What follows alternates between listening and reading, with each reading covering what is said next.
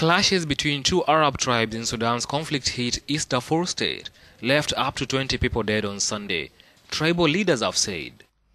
The clashes between Arab Maaliya and Rizeigat seem to have been sparked by livestock theft, nearly a year after fighting between the two groups left dozens dead.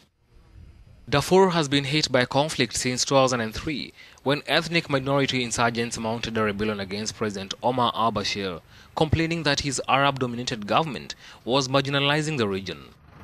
Bashir launched a brutal counter-insurgency, and at least 300,000 people have been killed in the conflict, the United Nations says.